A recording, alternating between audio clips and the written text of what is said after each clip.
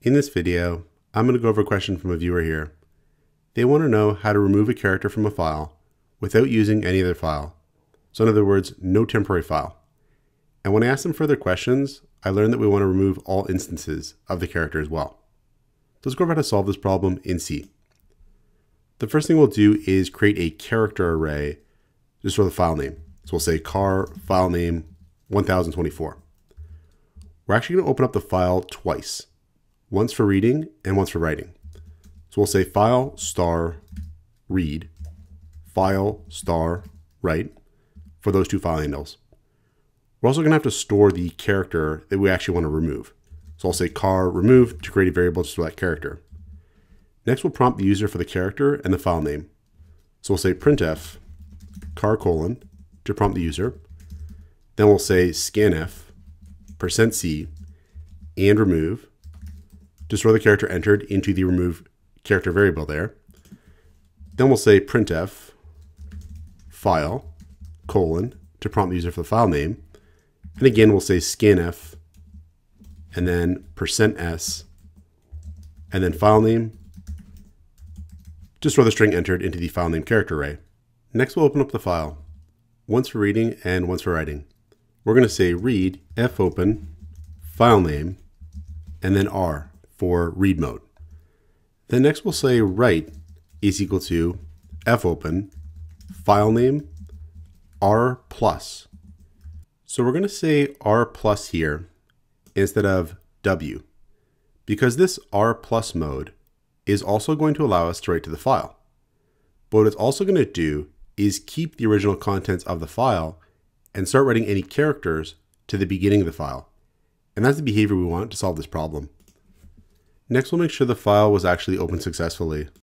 So we'll say if read is equal to null or write is equal to null, then we're going to exit with an error. So we'll say printf error opening file \n and return 1.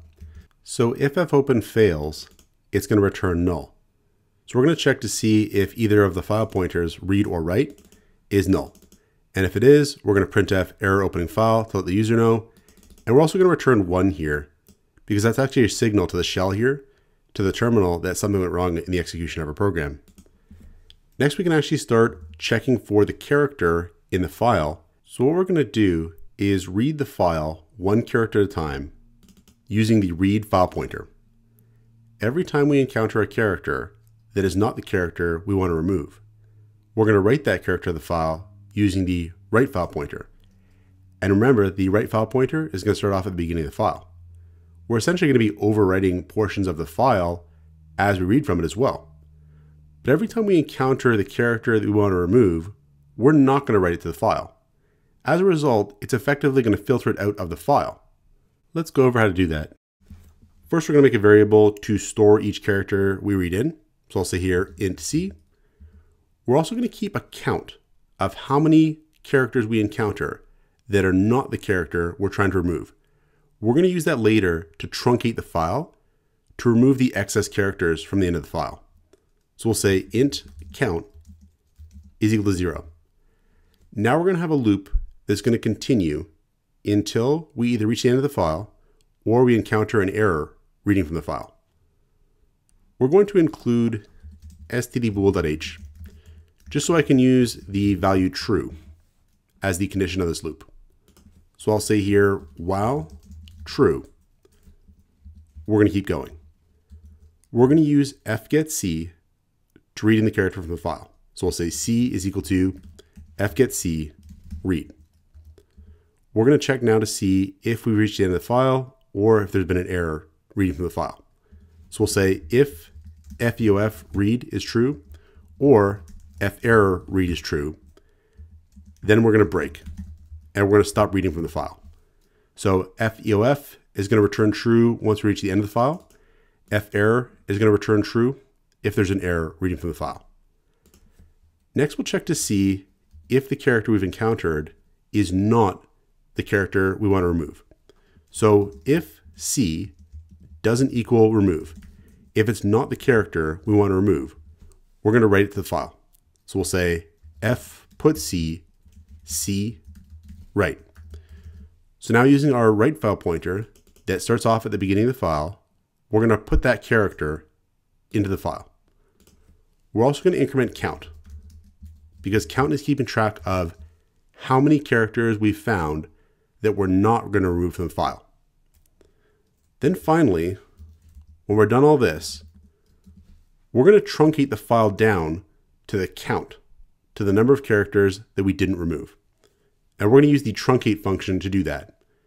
To use the truncate function, I'm going to have to include the uni std.h library. And then down here we can call it. So we'll say if truncate file name count is equal to -1, we'll print an error. We'll say printf error truncating file. And again, we'll return 1 as a signal that something has gone wrong. So truncate is going to shorten our file contents to be this amount of bytes, count amount of bytes, which is going to have the effect of chopping off the excess characters in our file. Now, if truncate fails, it's going to return -1, and that's why here we then exit again with an error status. Let's try the program now. We'll compile it, and it compiles okay. Now here I've got this file, and this file has A, B, and C, and D characters in it in different patterns here. Let's try to run our program using this file. So we'll say /d, and let's remove the character A. So we'll say A, and then file.txt. Now let's check out the file. And notice that all the A characters are gone. So we can now remove characters from a file using our program. Let's go over a little bit more about how it works. So up here in this loop, this is where the most important work happens. If we have characters like this in our file, we effectively have 2 pointers into our file, the read pointer and the write pointer. And so the read pointer is going to read through each character of the file one at a time. The write pointer is going to potentially write each character into the file if it's not the remove character. We also have this count we're keeping track of, which is the number of characters that are not the remove character, which it turns out is going to be the number of characters we ultimately want to have in the file.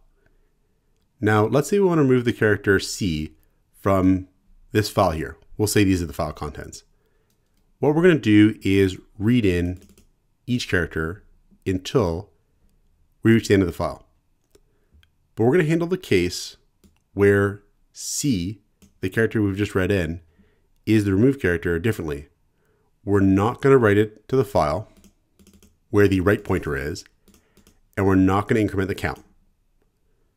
So we read in the character B first, and that will cause the read pointer to increment by 1 character in the file. Because the character is not the character we want to remove, we would write it to the file. The write pointer would also be incremented by 1 character, and count will be incremented to be 1 now. Then again, we would read in the next character.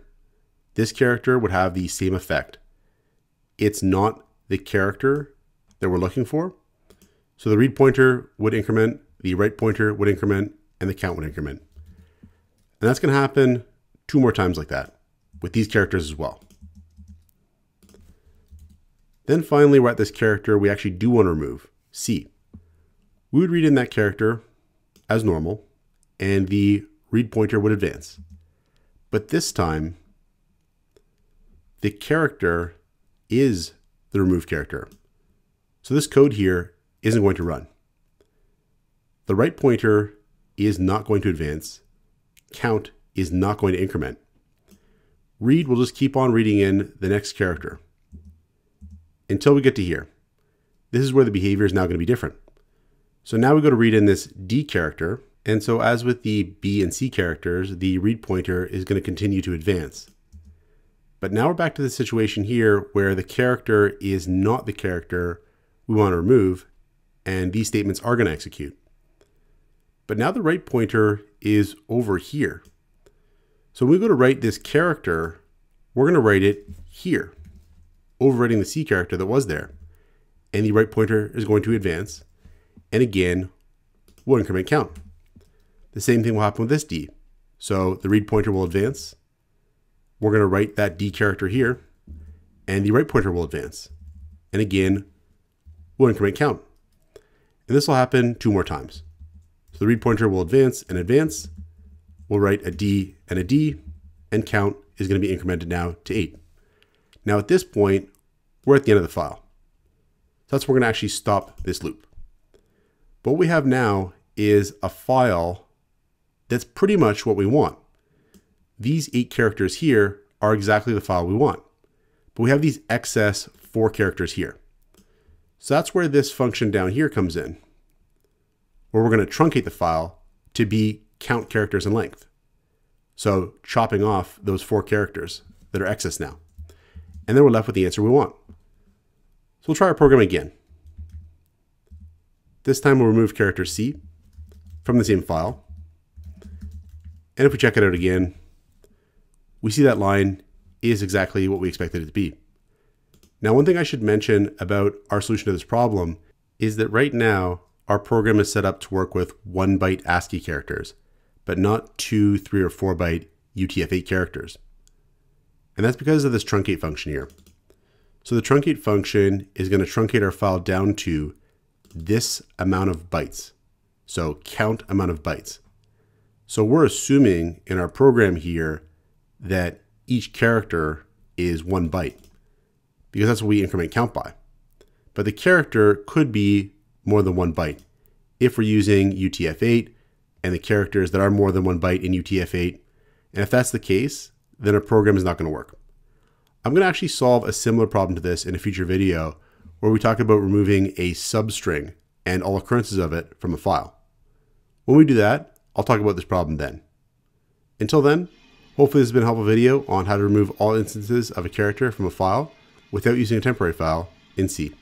Check out portfoliocourses.com, where we'll help you build a portfolio that will impress employers, including courses to help you develop C programming projects.